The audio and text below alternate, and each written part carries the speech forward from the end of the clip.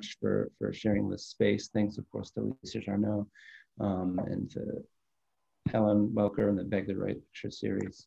I'm Mike Wendt. I'm the program director at Woodland Pattern.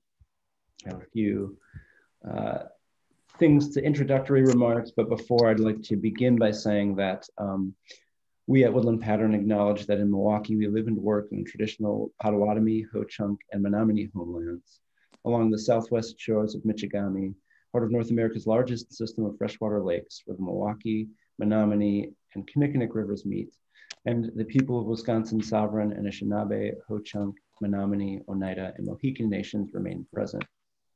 We further acknowledge the grave evil colonialism introduced to these lands through genocide as well as slavery, but also via racist and xenophobic beliefs, laws, and practices, and that continue to inflict harm upon Black, Brown, and Indigenous lives. We honor those who have lived and do live now at these intersections of identity and experience, and are committed to the active dismantling of white supremacy.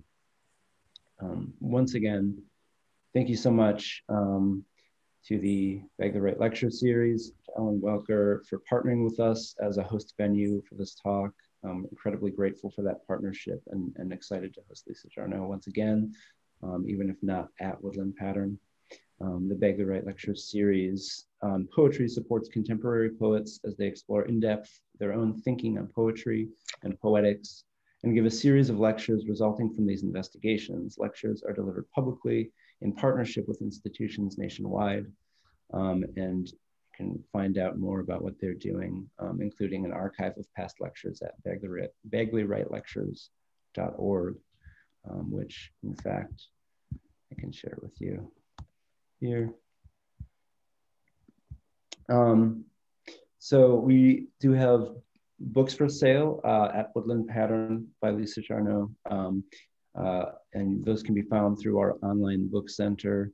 Those include, I don't know if you're seeing me, but Joie de Vivre and Princess Magic Presto Spell, books here.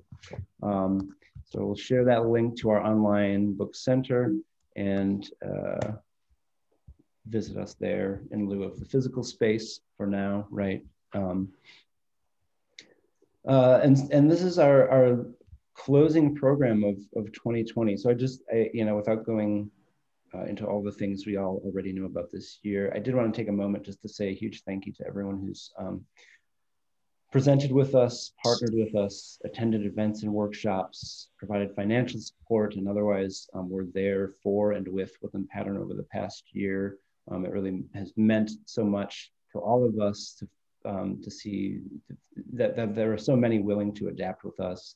And it's allowed us to continue to nurture and even grow our community over the past year, which is pretty remarkable. And yeah, it's just been a light in an otherwise pretty dark year. And of course, this thanks includes Lisa Jarnot and Bagley Wright Lecture Series and Ellen.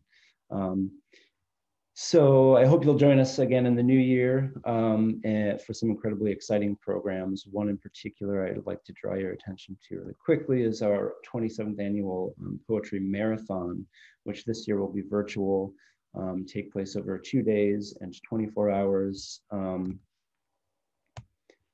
So here's a link directly to that. And then also there, woodlandpattern.org is the main page of the website where you can find out more about other upcoming programs. And there's quite a lot of amazing stuff happening in 2021, continuing virtual programming, of course, for the time being.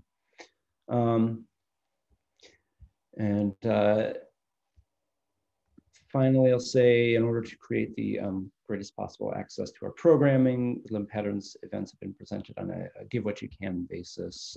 With this in mind, I'll share a link here. If you're in a position to give, we'd be deeply grateful for your support as a nonprofit organization. It means quite a lot. But more than that, just being here with us is really the most important form of support, and I can't thank you enough for that.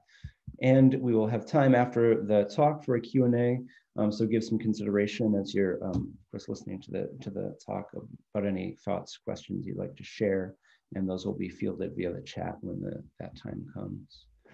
Okay, so now we can move on, and it's my great pleasure to introduce Lisa Jarnot, who is the author of several collections of poetry, including A Princess Magic Presto Spell, Joie de Vivre, Black Dog Songs, Night Scenes, and Ring of Fire. She co-edited edited an anthology of New American poets, and her biography of San Francisco poet Robert Duncan, The Ambassador from Venus, was published by the University of California Press in 2012. She has been a visiting professor at Okay, great. All right. College. Oh. It's Carl. Hey, Carl. And Anne. She has been a visiting professor at Norfolk University, Brooklyn College, and the University of Colorado Boulder. She lives in Jackson Heights, Queens, is a homeschooling mom, and is a Master's of Divinity candidate at New York Theological Seminary. Lisa Jarnot's writing is marked by, among other things, accumulation, collections of language, experience, and form endlessly reconstituted and recontextualized, circling back on themselves. It's a poetics of investigation and continual evolution. This seems the perfect sort of thinking to flesh out the kind of fundamentally necessary, if also perhaps unanswerable questions Jarnot poses in the description of this talk. Questions around the balance of social, political, and personal responsibilities within the context of often troubled artistic lineages. Questions for which the process of continually asking seems itself an important kind of response. Jarnot's is writing that continually asks. Through, quote, congeries of events, Jarnot's poetry is, quote, teeming with life, these sober engines dreaming the last days of the rare full moon. It's writing that is formally and linguistically daring, with tesseract transpositions of word and phrase, accretions of thought into image, where meditations on death and fear of extinction live alongside, quote, two snow monkeys, two rabid beavers, poor Franz Kafka, and so many things between, where social, political, and personal life intersect and are inextricably linked, as is the case outside the poem, right? It's within this plurality, the continual understanding and articulation of overlapping vectors of thought and experience, where Jarnot meets the vicissitudes of language and life with a genuine and revolutionary sense of joy and love, and of possibility. And it's, of course, that last point which seems so important in the context of what this talk proposes to address, seeing and reckoning with what is and what has been, while also envisioning what can be. The sentiment is everywhere in what has been noted as Jarnot's restless virtuosity and relentless curiosity. As Juliana Spar tells us, quote, Lisa Jarnot writes the meter of everything, and she does this, or as she does this, she reminds us what matters. Please join me in welcoming Lisa Jarnot.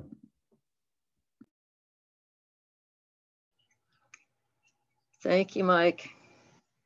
I'm so pleased to be here. I can't tell you, when Carl and Anne signed on, I thought, all right, now we can start.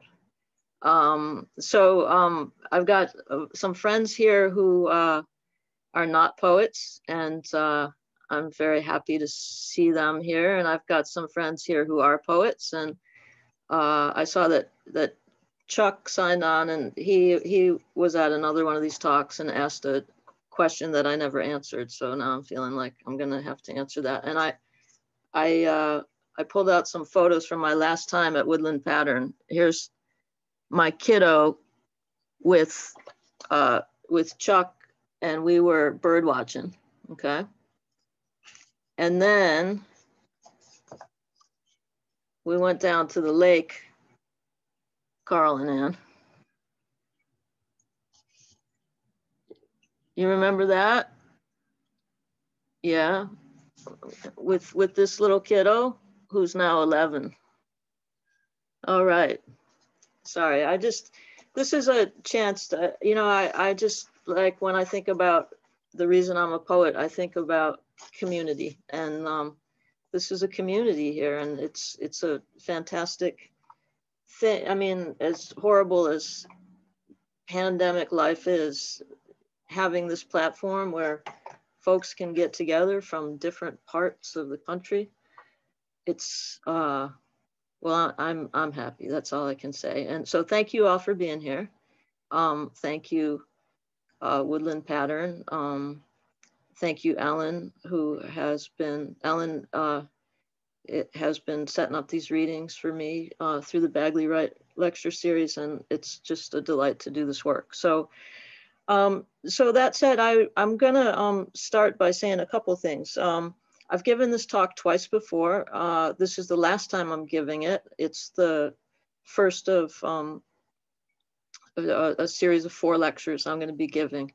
And I'm going to encourage you all tonight to be a little bit active in, if you have questions as I'm talking, just use the chat box, and also let's try to imagine that we are in some space kind of together, and that it's kind of yeah, that's it. Chuck's got that going now. All right, you see.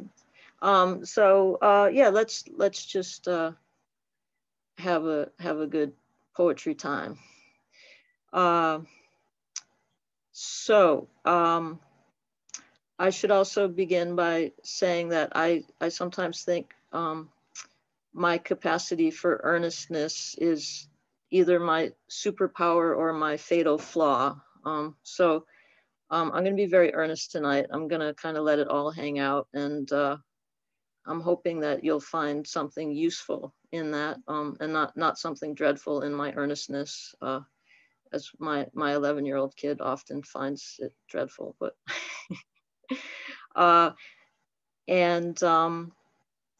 decided to frame these talks as I guess what I'll call a call story, or a testimony about my work, but also equally importantly, I think a testimony about a tradition in American poetry that it's both absolutely sustained me, and I would think I could say it's appropriate to say that it's absorbed me into it as much as I have absorbed it over, now 35 years of writing.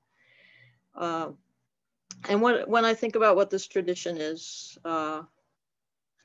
which we might call an American experimental or open verse poetry originating out of Whitman and Dickinson, and maybe out of William Blake before that, I know for me that it has always been populated by white men. There are some white whales in there, as in Melville's white whale in the novel Moby Dick, 1851.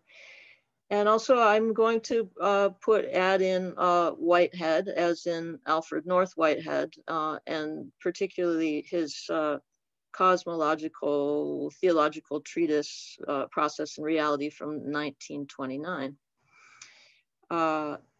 And it sounds like a kind of complicated barrel of monkeys, all of those things put together, but I'd like to frame it tonight as something to explore and be curious about. The other thing I want to be clear about from the beginning of this talk is that I'm not a fancy poet, even as I'm invoking these big books by Melville and Whitehead. I don't want to wield these texts as intellectual currency. I want to use them to tell a story. And I seem to have the mind of a poet, which makes me kind of good at poaching and weaving texts, but not so inclined to traditionally academic discourse. So this leads me to a second note, which is that I'll also describe myself as a townie, which is what the language poet Ron Silliman once called me, meaning that, like him, I'm a local yokel who found myself in an intellectual world by accident of being really at the right low tuition public university at the right time. In Ron's case, it was UC Berkeley in the 1960s, and in my case, it was the State University of New York at Buffalo in the 1980s. It seems to me that the inspiration behind poems is often a feeling that something is desperately wrong, or that something is desperately right. And out of one or the other of these emergencies, something must be said, which leads to the rant or the elegy about the desperately wrong thing, or to the ode or love poem about the desperately right thing. My specific context of being of European descent and from a working class family, female, and as I said, a local yokel citizen of the United States, really led me to the extremes of these feelings of both poles, that there was something desperately right and something desperately wrong about the time and place I lived in. It was mostly that by the time I was in elementary school, I knew that something was wrong on the local temporal level of what I'll call God and country and shopping mall. And then simultaneously that something was desperately right on an eternal level, that there was an order somewhere around me in nature that was both unifying and liberating, which is what I would later come to find expressed in writers like Melville and Whitehead. In my earnest romanticism, I'm curious about whether or not there was something particular about my visceral response to these feelings of wrongness and rightness and my need to vocalize them through writing, which is to say, I wonder whether or not poetry is a call. I've heard call stories and testimonies in religious communities, and they all share a familiar framework.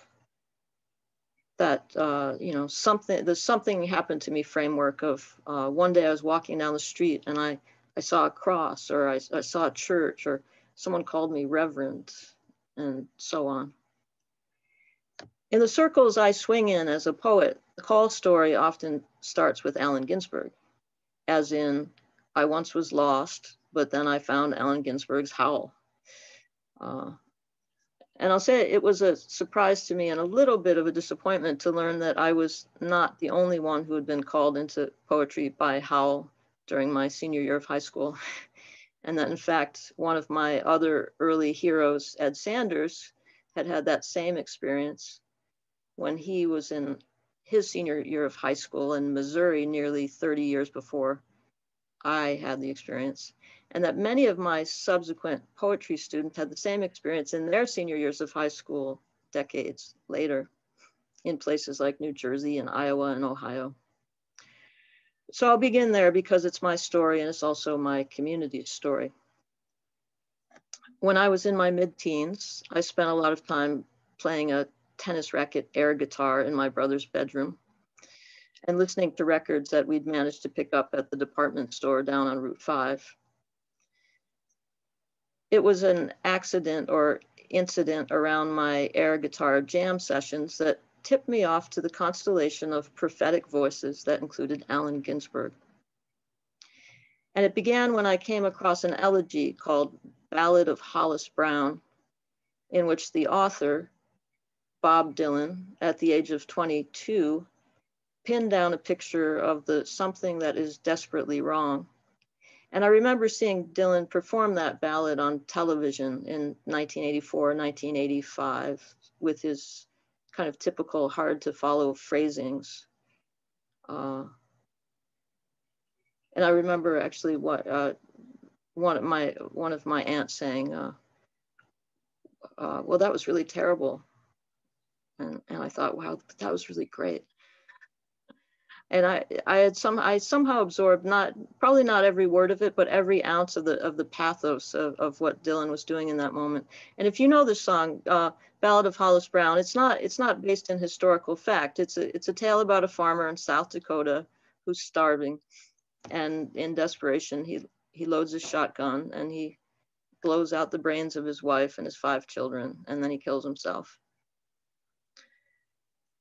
And I found myself running off to my room to make notes about how incredibly transcendent it had been to hear this, how viscerally moved I was.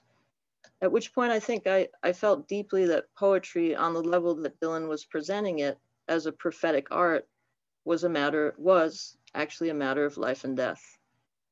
And I also felt that I was not going to be able to turn away from participating in it. I want to define here what I mean by prophetic art, because I think that phrase can feel unapproachable, especially in a secular context. And it can definitely be misunderstood as some kind of hocus pocus that involves crystal balls. My definition of prophetic art is informed by the writing of Old Testament scholar and theologian Walter Brueggemann. I would say a prophetic art is an art that points out a difficulty in a present moment, relates it to a previous failing within a social contract, and gives the listener options for potential, good or bad outcomes, depending on what folks do in relation to having heard the prophecy.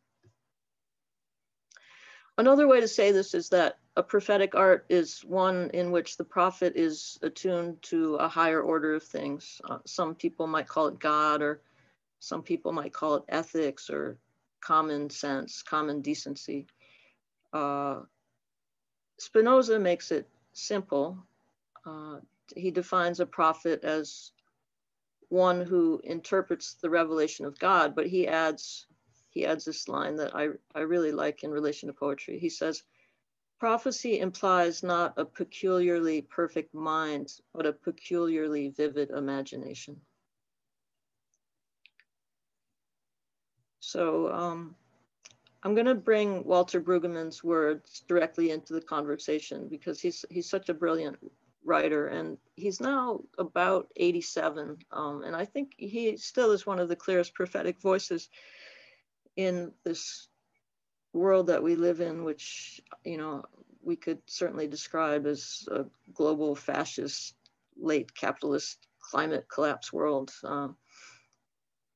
But he writes in a recent book, a book called The Practice of Prophetic Imagination. He says, it is the work of 21st century prophetic preachers. I'll add poets, right? We have a few preachers here. I see Reverend Dr. Coachman is here. It is the work of 21st century prophetic preachers and poets to name the denial and to identify the infidelities that make our common life toxic. It is the work of 21st century prophetic preachers and poets to name the despair and witness to the divine resolve for newness that may break the vicious cycle of self-destruction and make new common life possible. What was haunting for me about the Bob Dylan ballad was the acknowledgement of that despair embedded in the American landscape, and implied in that was the despair of what Brueggemann identifies as democratic capitalism and militant consumerism. And in back of that, of course, the doctrine of discovery, colonialism, and slavery. Dylan's ballad reminded me that through an ethos of American individualism, some people are going to perish and some people are going to thrive. And for the most part, few people are going to say a word about it, and even fewer people are going to act to change things. I would add to that also that the way that I wrote that sentence originally, it sounds like this is just accidental that it's just by chance that this happens. But of course, this is when we talk about the doctrine of discovery, when we talk about colonialism, when we talk about slavery, it's very, very much not an accident. I still feel haunted in the same way by the opening of the second section of Ginsberg's Howl, the Moloch section. I'm just going to read a little part of that here. What sphinx of cement and aluminum bashed open their skulls and ate up their brains and imaginations? Moloch, solitude, filth, ugliness, ash cans and unobtainable dollars, children screaming under the stairways, boys sobbing in armies, old men weeping in the parks. Moloch, the incomprehensible prison. Moloch, the crossbone, soulless jailhouse and congress of sorrows. Moloch, whose buildings are judgment. Moloch, the vast stone of war.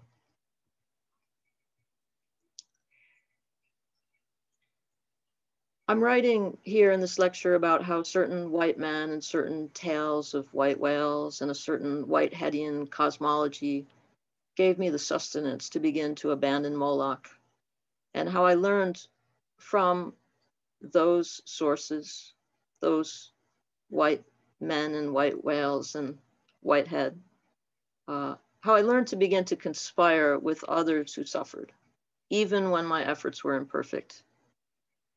I've been trying to trace that trajectory through my early notebooks, from hearing the Bob Dylan song ballad of Hollis Brown to reading Allen Ginsberg's liner notes. So Ginsberg wrote the liner notes for Bob Dylan's album Desire, which I think is 1975. And then because of that, discovering Allen Ginsberg's poems, and then Jack Kerouac's work, and then things like Alan Watts' The Way of Zen, and Abby Hoffman's Revolution for the Hell of It. And a few years later, coming to the poet Robert Duncan and the novelist Herman Melville. I was going to say Henry Miller, but Henry Miller's in there too. and Whitehead and so on, which, as I say all those names, if you're familiar with them, you will know that those are all a whole big pile of white men. Their white maleness rarely appalled me, because I saw the intentions they were setting in their various poetics of liberation. Dylan's content on race told me something that no one had ever explained to me at school about what it meant to be Black and or poor within the system, and subsequently what it means to be white and privileged within the system. And I would say, which I'm sure other folks in this room would also say they had this experience. Not only had my community when I was a kid, never revealed a truthful narrative, but had also really upheld racism at every turn. Dylan was a white man in my poetical lineage, but he simultaneously was the first example for me of what a white co-conspirator might look like, with his ballads about Medgar Evers and Haiti Carroll and Reuben Carter and Davy Moore and George Jackson.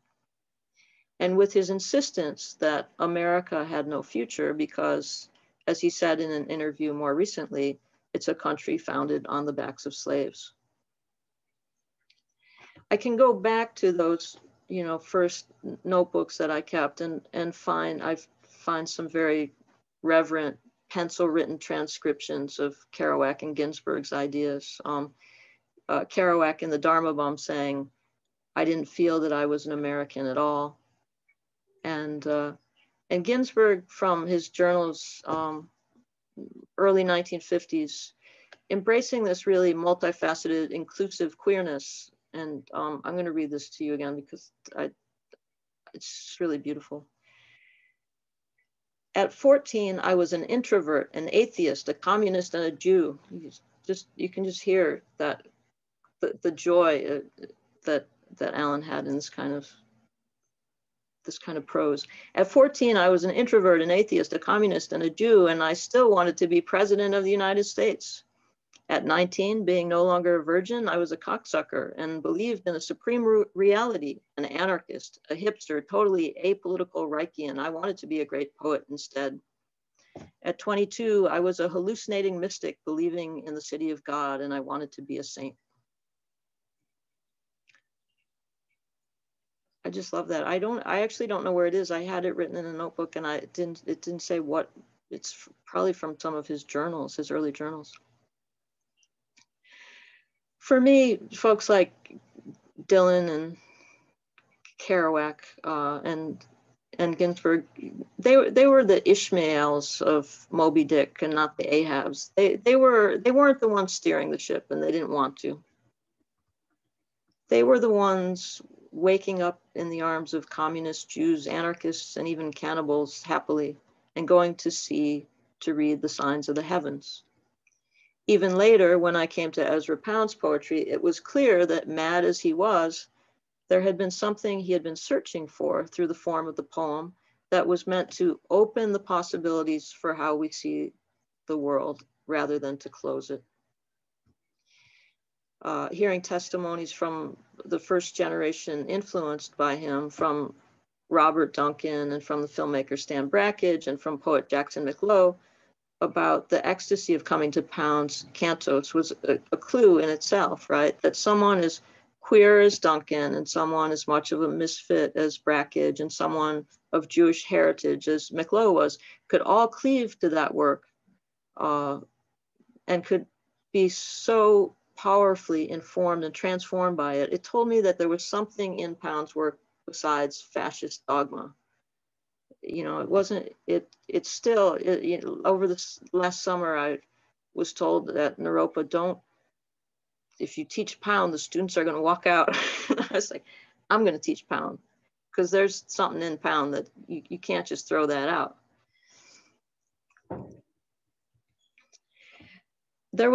For me, there was an agony involved in having deep feelings about the fact that something was very wrong, but not having really anyone else within a community to mirror that back to me.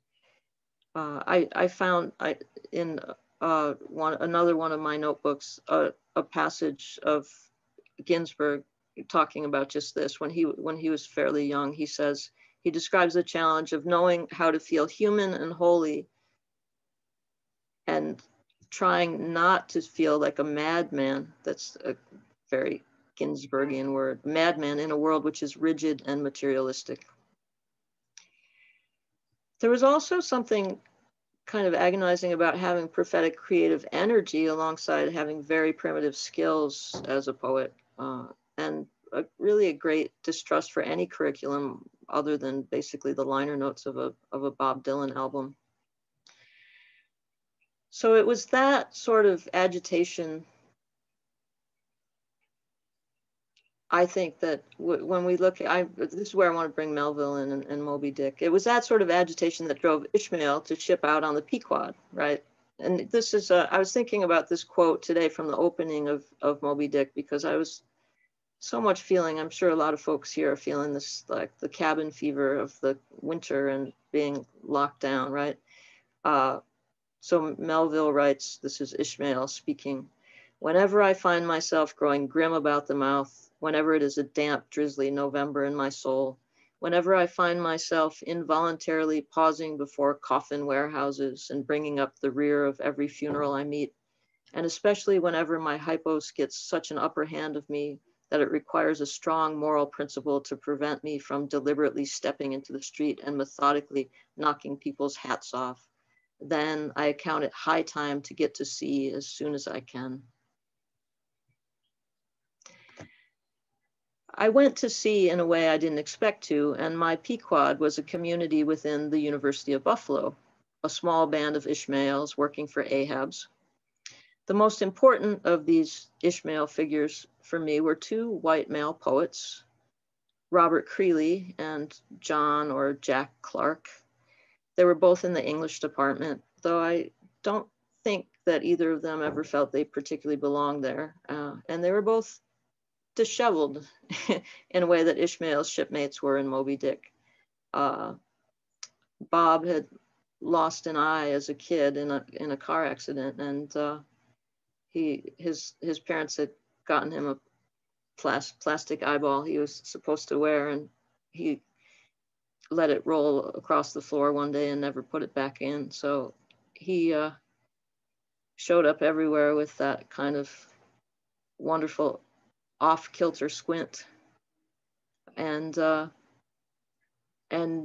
Clark had polio as a kid. So he kind of, when I first met him, I saw him hobbling through the hallway of the university. He's kind of swinging his briefcase, this kind of funny, steady determination. Those two were both heirs to an experimental American tradition that I mentioned at the beginning of this talk. Bob was a New Englander. He was a Harvard dropout. He was, well, a lot of you know Creeley's work. I would say he was a poet on, of the lineage of Dickinson and Williams, but also of that stature. As for Jack Clark, I guess I'd have to describe him as something of a Midwestern polymath. In addition to being a poet, he was a jazz musician and a Blake scholar. And in his first years on the faculty at Buffalo, he had met the poet Charles Olson, and they became fast friends. Neither Bob Creeley nor Jack Clark were mentors in any conventional sense. Bob was at his best with people as a friend, and he always craved what he would call a down-home sociality. He had very little interest in assuming any mantle of authority. Jack was definitely something other than a college professor, though he hid it well under his tweed jacket and his owl-like glasses and his goatee. I know when the tide turned for me exactly, when I realized that I actually could get something out of going to college. It was on an afternoon in one of Jack Clark's classes when he entered into a conversation with a student, you know, one of those kind of Long Island football jocks. We had a lot of these guys at SUNY Buffalo. We had a lot of fraternities and sororities, and Jack suggested to this football player kid that he might understand that we were reading Hesiod. It was a class on Homer and Hesiod and the Greeks, and Jack suggested to this kid that he might understand the reading material better if he took some psychedelic mushrooms. It was about a week into that class that I really surrendered to, you know, thinking I would apply myself to learning something in this circumstance. And I found, when I was looking at my notebooks, I found that I had scrawled in a notebook around week 3 in that class, "I love Odysseus," which I have to say again is, you know, to speak about this, the white male, there it is. But it makes me think of a time when, more recently, when I'm a seminary student at New York Theological Seminary, and I was standing outside of Riverside Church with a couple of my fellow seminary students, and we had just come out of a class, Old Testament, or we call it First Testament, and one of the other students said, she said, "I know King David was a whoremonger, but I love him anyway."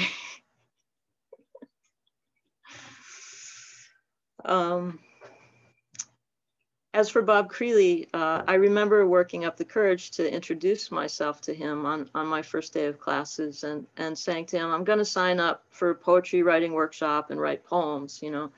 And he was really opposed to this idea, you know, just to the idea of entering into a contract within an academic world to learn how to turn out poems as products. And he definitely had either declined or had not been invited to teach creative writing classes. They only gave him intro to literature classes, mostly when he was teaching at Buffalo. So, you know, he said to me in this kind of gentle, brotherly way, he said, you know, if you want to be a poet, maybe you could study languages and history so you have something to write about. I think what I learned really quickly about Jack and Bob was that they were both thoroughly disinterested in poetry as a commodity. And they were really also disinterested in forcing poems into existence. At the same time, they were entirely committed to breaking down and maneuvering around any form that restricted freedom, you know, and a form of a poem, the prosodic form, any academic form, any social form, any political form. Which is why I'm so willing to configure them using our contemporary cultural jargon as allies or co-conspirators, right? I think of, you know, if a conversation came up in those circumstances, especially with Bob Creeley, about a poet like Robert Frost, right? Or any of the poets who were the new critics, Creeley would just fume about the travesty of those tedious closed systems, right? The Frost poem, two roads diverge in a yellow wood, and sorry I could not travel both. You know, this idea of manifest destiny in the New England poem of having space in America to travel on and just taking it for granted that it's one's own. You know, and I remember Creeley saying, "Well, why doesn't the son of a bitch just stay where he is?"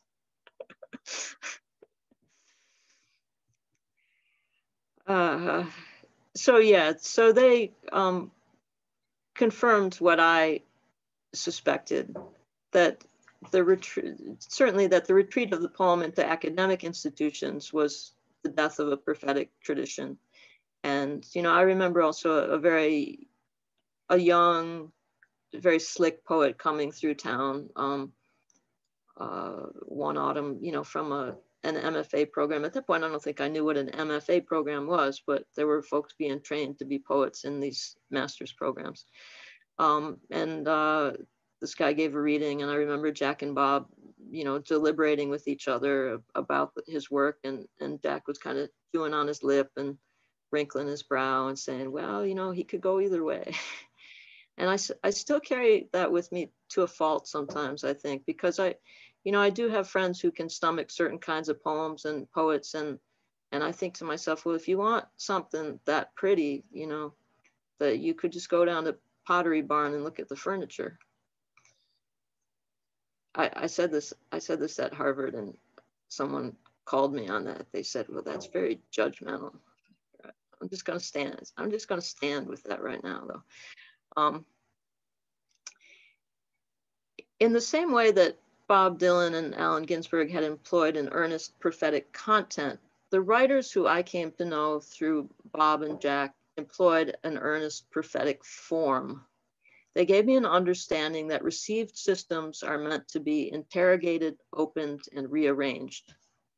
They showed me a world on the page, you know, the poem on the page, that in no way resembled what I had seen in any literature anthology. To break with a poetic formalism implied breaking with acceptable social behavior and acceptable social alliances. It meant crossing color lines. Bob Creeley's rhythm as a poet came not just out of William Carlos Williams, but also out of Max Roach. The prophetic tendency was often subtle in the content of Creeley's work, but not always. I think of his poem, America. Now this one, I'm gonna actually play this poem.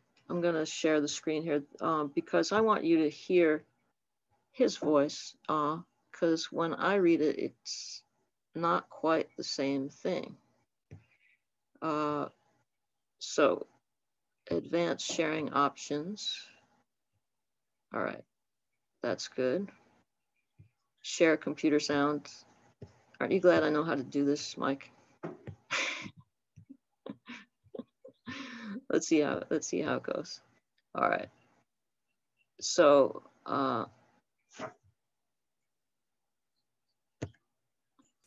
America. America you owed for reality. Give back the people you took. Let the sun shine again on the four corners of the world you thought of first, but do not own or keep like a convenience. People are your own word. You invented that locus and term.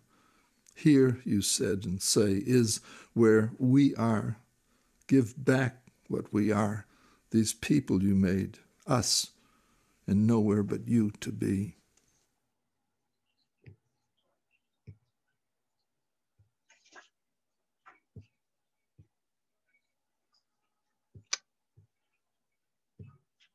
it's nice, huh? Give back the people you took. And then later in the poem, give back what we are. That I don't know. I've known that poem for so many years, and to read it, again and think that I just never saw how much that was. What a beautiful critique that was of what this country is, right? The potential for what should happen in the world. Give back what we are.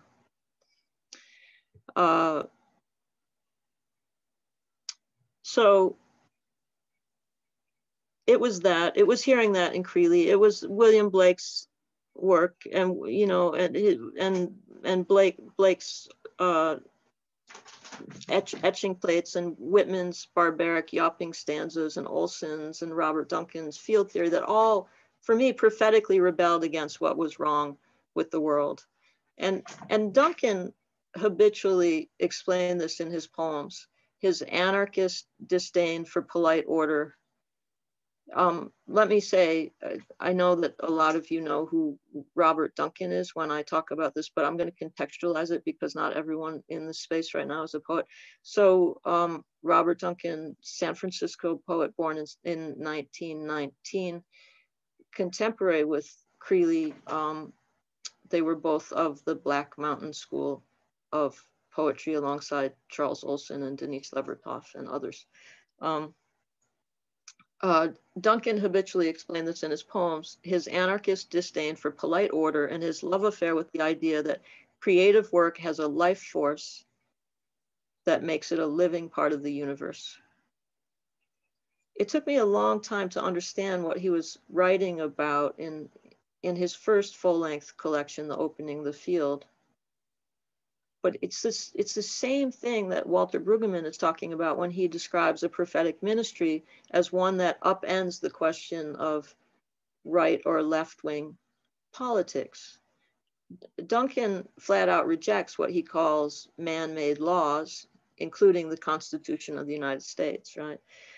He talks about seeking a law with a capital L, which I think he might define as, you know, an evolving order of the universe, which is, he gets this idea out of Whitehead. So there's a poem of Duncan's written in the mid-late 1950s called The Law I Love is Major Mover. At the time he's reading from the Gospel of John, he's reading Whitehead. It's definitely written during the midst of his obsession with process and reality. I'm going to show this to you. This is my second screen share. And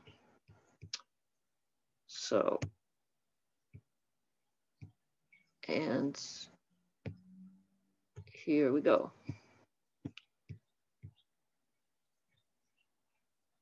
Let me read it.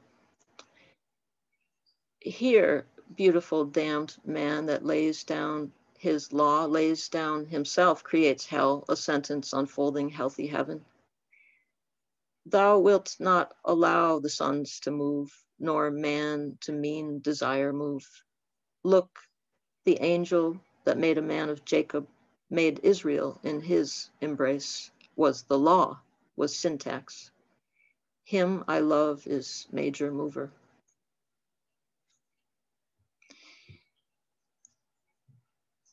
That's a poem that I wouldn't suggest reading as particularly a Christian poem, but he's definitely making use of that.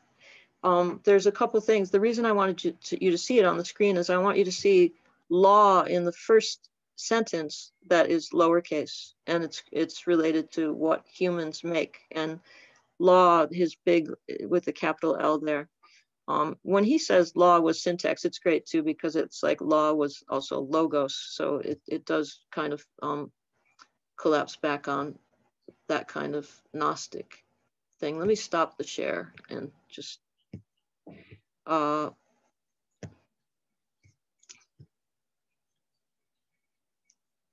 think that eternal law, right, what he calls that major mover or that prime mover, actually, you know, it doesn't so much belong to the church, and it definitely doesn't belong to the state, right? There's a touch of Spinoza's thinking involved in this. Spinoza makes the same distinction between human law and divine law, and he dismisses human law. He says human law is a plan of living which serves only to render the state secure. Duncan's major mover, his God, is glimpsed through the creative processes of the poem and of the universe. And that's something that when I was working on the Duncan biography, it's something that Don Bird told me. Don Bird had been a student in Kansas in the late 60s. And he said that he was there when Duncan gave some readings of his Passages poems. Now, this would have been, this was in 1969. So Duncan was reading the Passages poems. Some of them go very deeply into what Duncan saw as, you know, the complete Satanism of the Vietnam War. And Don Bird said that during this reading, you know, Duncan's in the midst of reading the darkest of the Passages poems, and Duncan suddenly stops and he says, you know, sometimes people ask me why, if I believe this, I bother to write poetry. I write poetry for the fucking stars.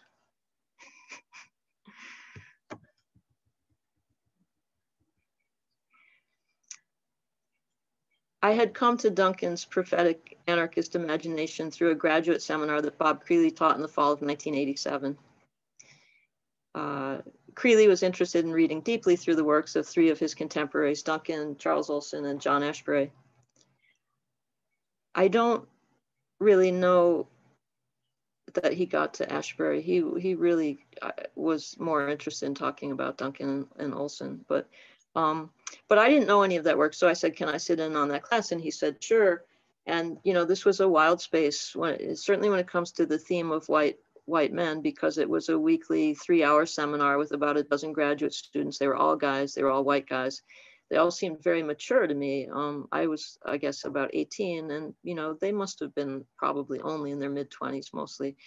And the guys always brought cigarettes for Bob, and he wasn't really supposed to be smoking anymore. So he enjoyed the fact that he could have this moment in this classroom to sneak cigarettes. And, you know, the more he smoked, the more personal it got. And he, you know, he would began to relate the poems to the friendships he had with Olson and Duncan. And it was all a little bit bawdy. But what I also remember about it is that Bob was really insistent on maintaining a space for me in that company, and in creating a narrative for me, and, you know, hopefully especially for the guys there, about, frankly, what was wrong with patriarchal thinking, particularly Olson's. You know, even as he was speaking about very dear friendships and very great poems. My first real hearing of Duncan's work was also in that space, with Bob reciting an early collage composition of Duncan's called the Venice Poem from 1947, which, if you know it, is very ornate and very dramatic and very queer, and which was not, didn't seem like Creeley's cup of tea at all, but he read the poem, read it out loud, long poem, and, you know, he would pause here and there and say, this is really gorgeous. Or Creeley was, he would say, this is really gorgeous, you dig. And I really did dig that, but I had no idea why. I just knew that in this Duncan poem, there were what I would call recesses. There were hiding places within the poem. And that it was the kind of thing that, it was so complex. It was the kind of thing my mom would have said, like if she had heard this poem, she would have said, well, you know, he just thinks too much. And it was doing things that as far as I could tell, no poem was supposed to do. And in the same way that Allen Ginsberg had said things in the poem that I knew no one was allowed to say, Duncan was doing things in the form of the poem that no one was allowed to do. He was creating an atmosphere and a world out of, you know, a collage of very disparate elements. And that included notes from a medieval history course he'd taken at Berkeley with Ernest Kantorowicz, and lines from Stravinsky's Poetics of Music, and, you know, and then also interspersed with that, really excruciatingly personal journal entries of his own about the end of a relationship, including a moment where he outs himself as a cocksucker. It was a really very similar feeling to one that I had in hearing Dylan's ballad of Hollis Brown for the first time. And I knew that Robert Duncan had begun a conversation that was not allowed for in the world I inhabited. But again, it was more than that. it gave me a feeling of awe and a feeling that a lot of people had been hiding this good stuff from me because, you know, it was not mind numbing. It was, I would say, you know, poetry at its best endangers the state's ability to keep the culture numb.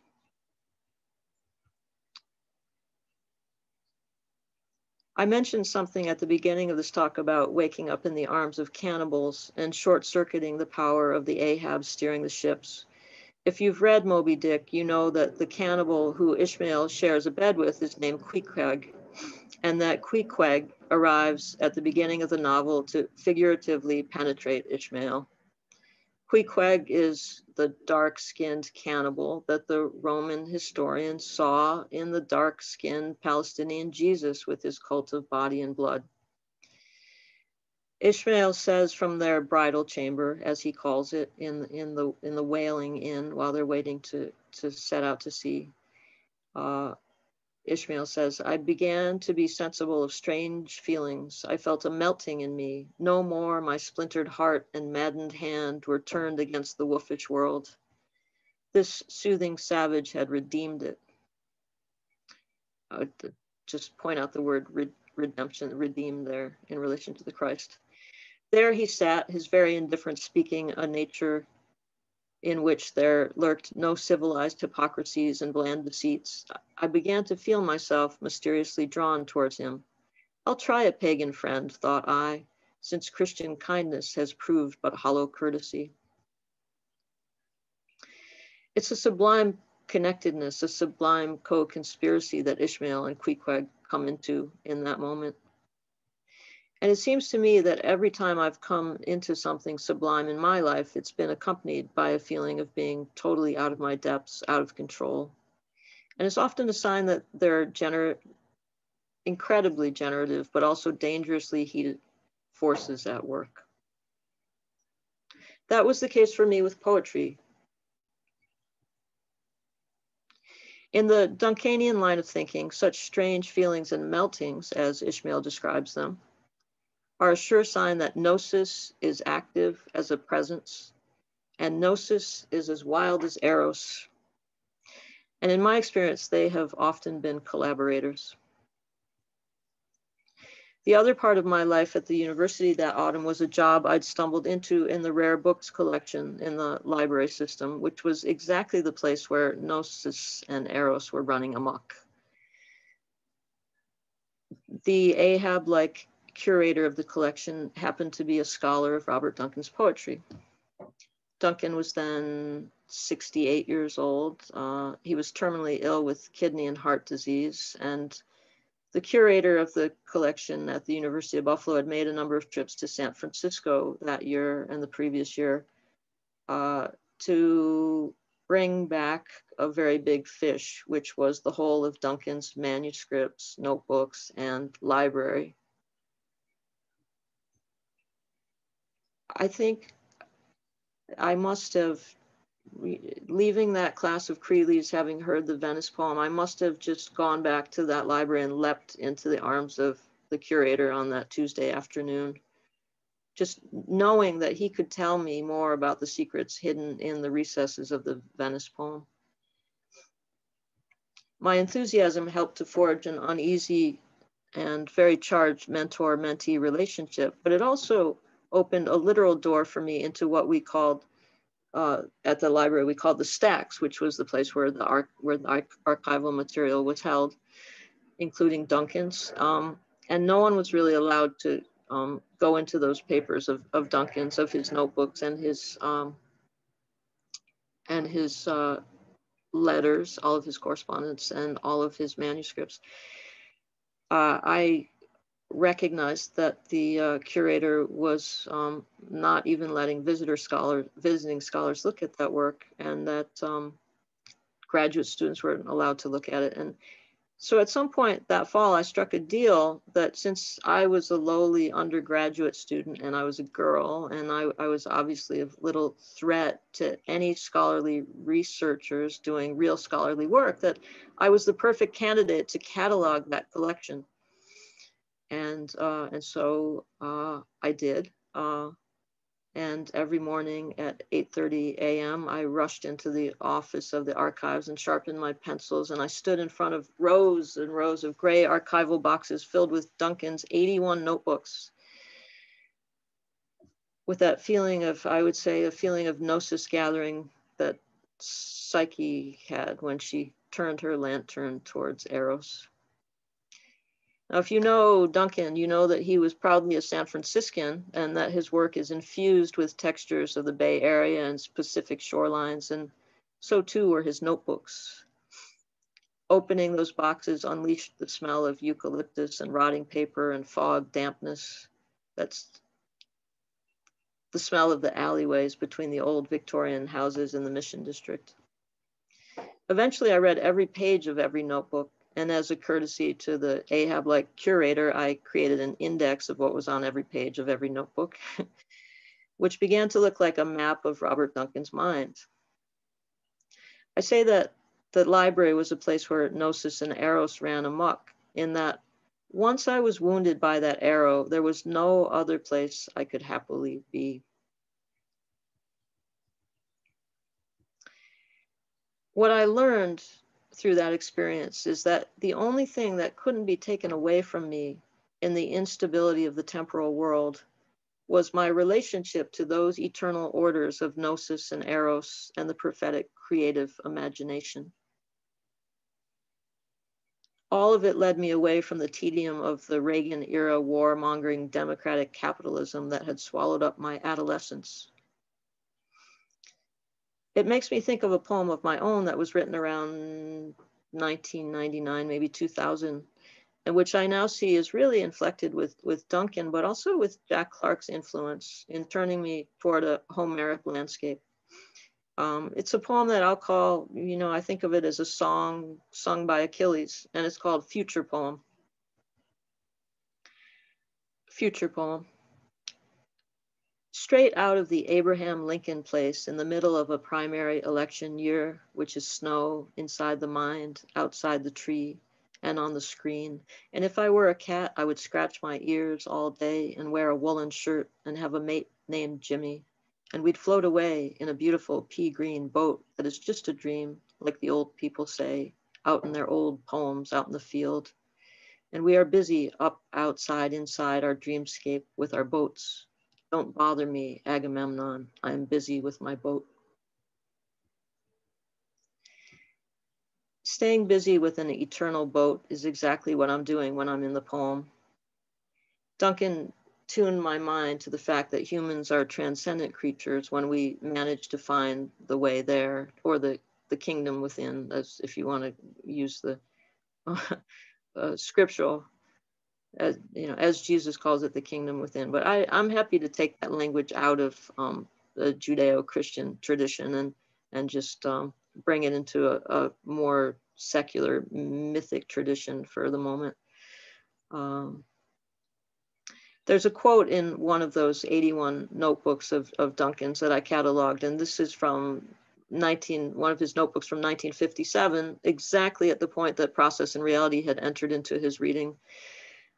He says, "Our fates, our boundaries, are only the boundaries of the imagination through which the creative forces move." What I had intuited about the potentialities of the poem were confirmed by Duncan and his circles, both the Black Mountain and San Francisco Renaissance. That the poem was obviously not a static commodity. It was an organic system living in time and space.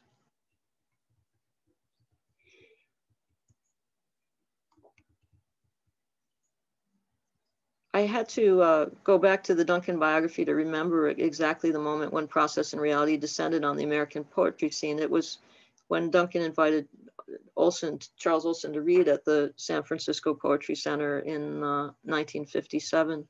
And he gave some talks in Duncan's living room, talks called, or derived from his work, the Special View of History.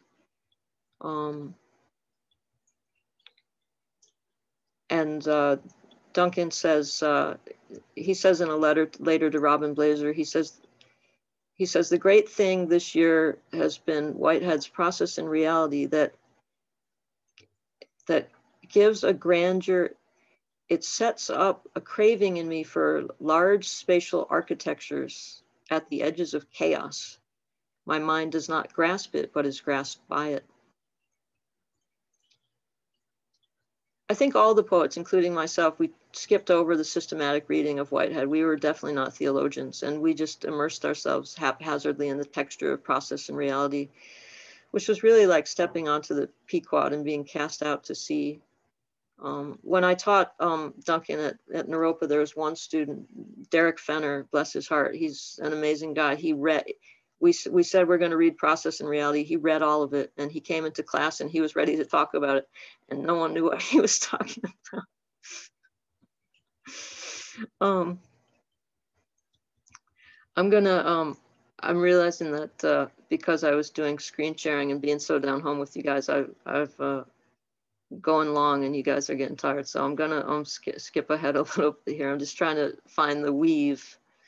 All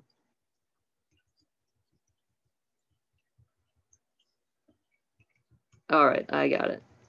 Here's the ta-da, all right. It's funny to see now as I return to those old notebooks that my lifelong poetical influences congealed in a single season in the autumn of 1987. 3 days a week, I spent my mornings and late afternoons reading Duncan's notebooks with an interlude between for Jack Clark's Homer class.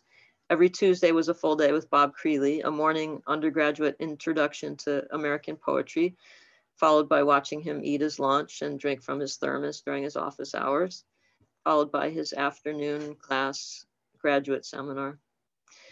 What was it like to be schooled by those white men? The answer is it was really just fine, even when it was less than perfect.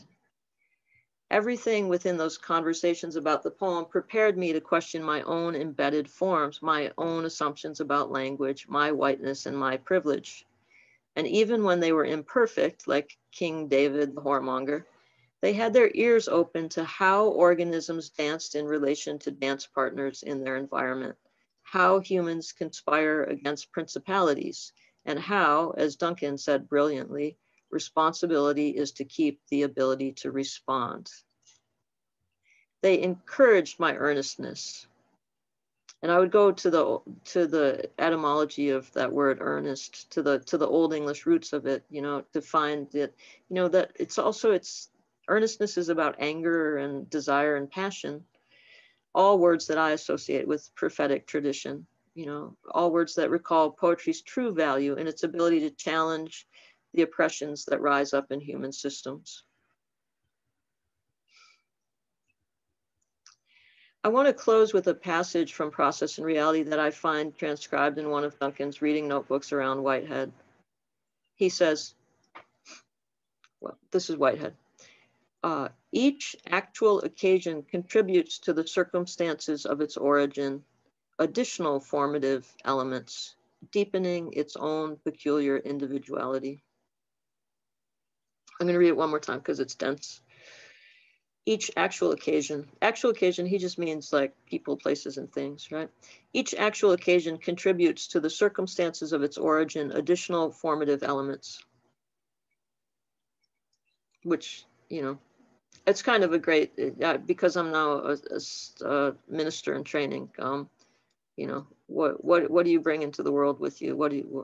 Each actual occasion contributes to the circumstances of its origin, additional formative elements, deepening its own peculiar individuality.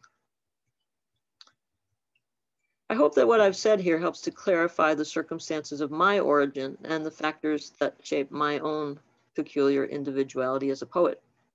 But I also hope it's clear that in the spirit of the thinking of these white men and this tale of a white whale and this Whiteheadian cosmology, that this story, while indicative of some individual talent, is also part of a larger phenomenon that is the prophetic imagination as it moves through history.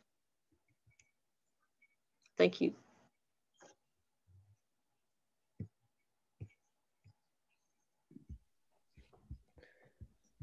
Thank you so much. And so folks have been using the chat. That was wonderful. Thank you. And to Dante. And I invite you to continue using it now to pose questions or continue the conversation. Yeah, I'm just looking at it too. This is great.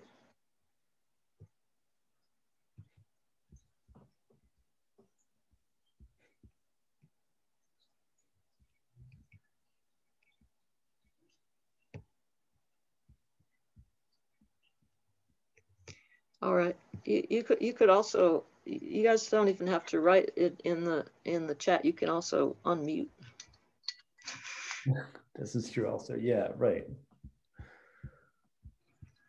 So any questions, if you prefer to share in the chat, that's great, or unmute yourself and ask away.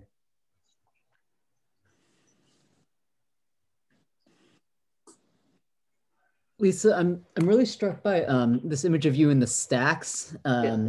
and you going into the recesses, right, to use that term, and that was sort of part of what enabled you to do that was your unthreatening girlness. Yeah. And yeah, I'm struck by that, sort of what you were talking about, the recesses in, I think it was the Venice poem, and how that relates to, I guess, like the earnest, seeming like in the light, like the brightness, or maybe the bright earnestness of a prophetic poem. Like where I'm struck by those two things together, and like the recesses in some ways feeling kind of like the space of like queerness and like girlness and stuff. So yeah, it's not a real question there. I'm picturing you in the stacks with these 81 notebooks. Yeah, I think it is a question, Sarah. I think it's a really good one too, because my sense is that the prophetic imagination, or the prophetic act, or whatever, the prophetic ministry, prophetic poetry, can't exist without an attention to those recesses, right? It's that kind of ministry is spawned by that awareness, and also by what you would call, I mean, if you wanted to, think of it on a religious level, what you would call the mystery, that it's in those places, and that most people don't see it. Yeah, does that make sense? But that's like a whole book. It's a great question, because it's like, that's a whole other talk for someone else to write. Aaron asked, what about shipwreck? Aaron was with me in those years at the University of Buffalo.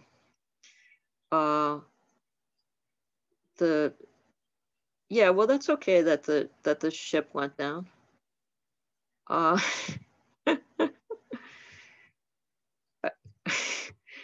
I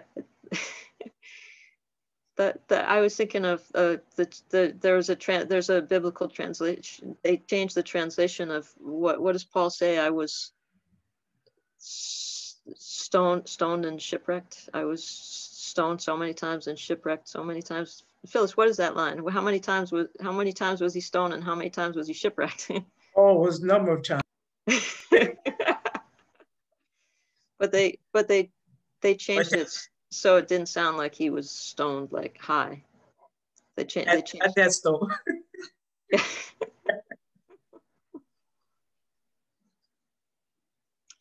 Where do you see prophetic in poetry happening now? I'm not, I don't keep up, and I wish I did more, but I saw the Poetry Project sent me their magazine, The Recluse, and it was all trans writers, and I was really impressed with their writing. Yeah, I think again, it has to be at the margins. I think it has to be at the place where people can see what needs to be addressed, right? So I don't know, maybe someone else here knows better than I do how to answer that question, but it's not in the MFA programs. It's not, if you're being trained and they give you a class that's how to teach, and you're in an MFA and they give you a class how to teach in an MFA program, that's not where the prophetic imagination is. Just my 2 cents, being judgmental again.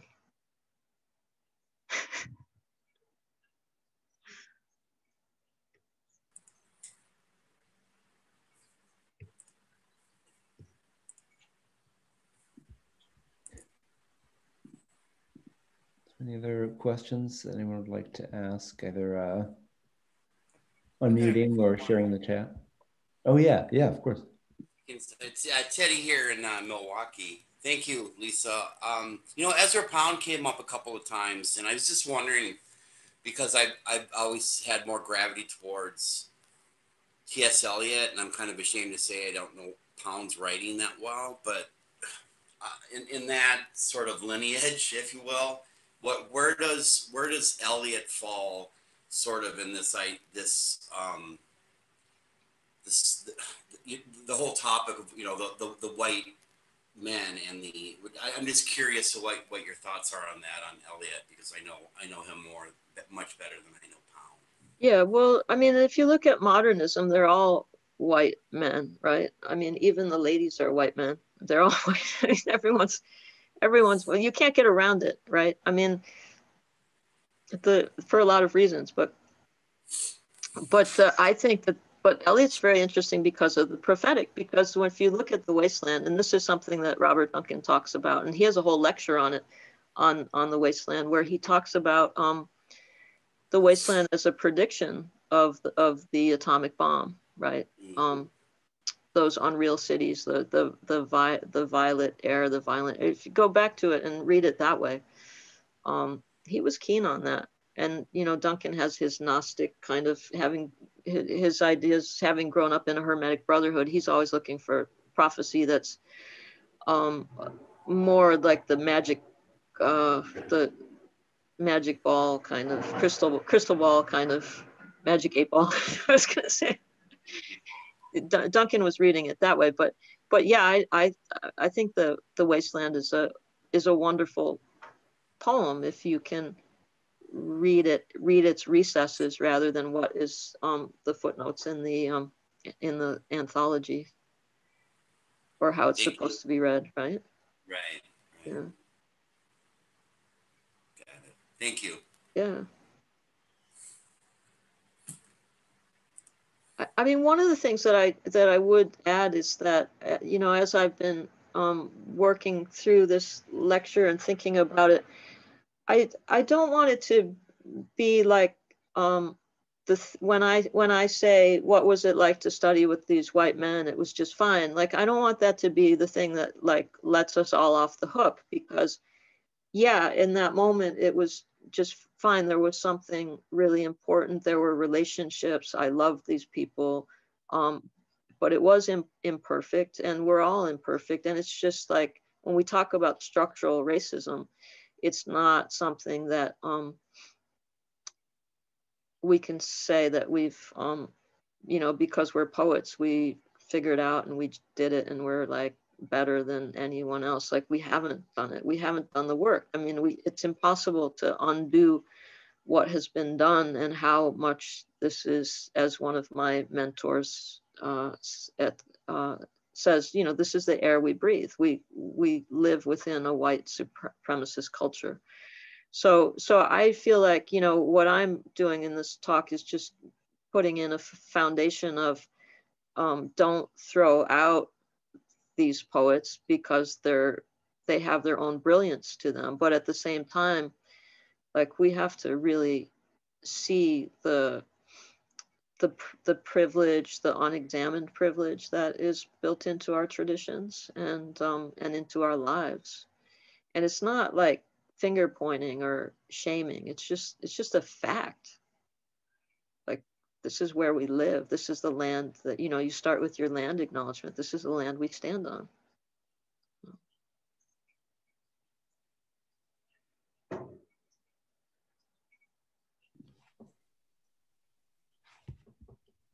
Thanks for that. And any other questions? So the prophetic imagination isn't an attempt to escape your own time? No. So, what do you think, Carl?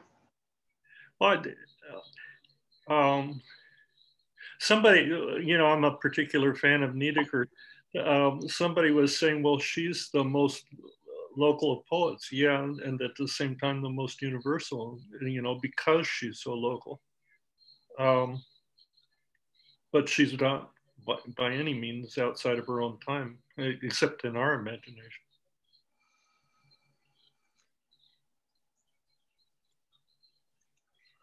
Yeah, but how do we talk about prophetic imagination in relation to Niedecker and the objectivists?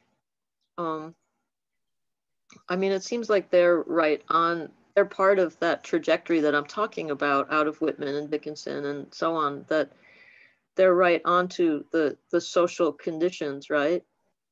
I mean, in her work, it's built in the fact of her life as a working class woman, mopping up the floors in the hospital, right? I mean, that's like, there's a lot within that, I feel like, that is aligned with the prophetic tradition, prophetic imagination, because she sees something bigger, also the eternal in nature. And Catalina is telling us, yes, the mud, yes, right? Yeah, the water, or Oppen, if it all went up in smoke, that smoke would remain, which is a quote from somebody else, which was the first thing I read of his. But I mean, when I grew up, I was wondering if God had stopped speaking,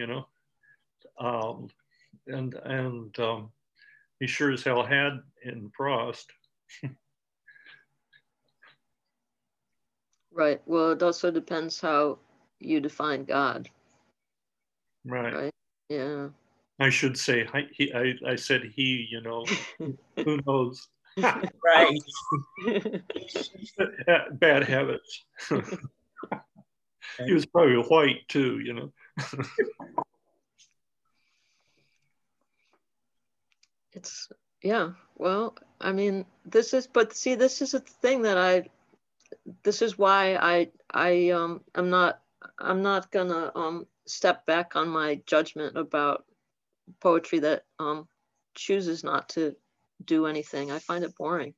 Like I don't want to read an imitation of life that is a Hallmark card.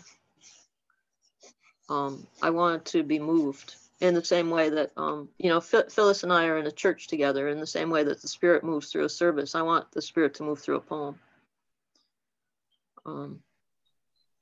And you can call that, like, you don't have to be a Christian to feel that, right? I mean, that's why we're all here anyway, because poetry moves us.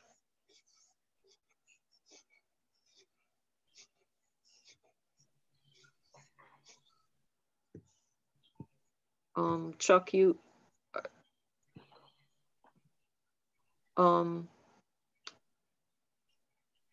Chuck, can you give me your email? I wanted to be in touch with you so that we can have a long conversation about Moby Dick.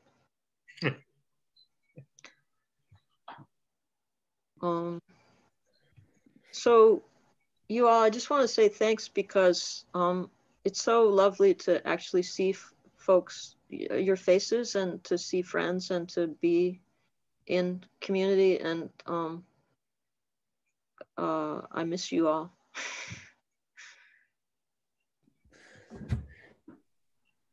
Thank you, Lisa. Thank you so much. Thank you. Yeah, this has been remarkable, and thanks to everybody for all the questions, and to Ellen and Bagley Wright Lecture Series, and yeah, this has just been incredible. And thanks to everyone for being here, sharing this space. I hope you'll come back and see us virtually in the new year. Until then, take care all. Okay, take care. Everybody be safe. Yeah. All right. Love you guys. Good night, Okay, Aaron. Good night, Sarah. love you too. Good night, Phyllis. Good night, Good everyone. night, everyone. Take care.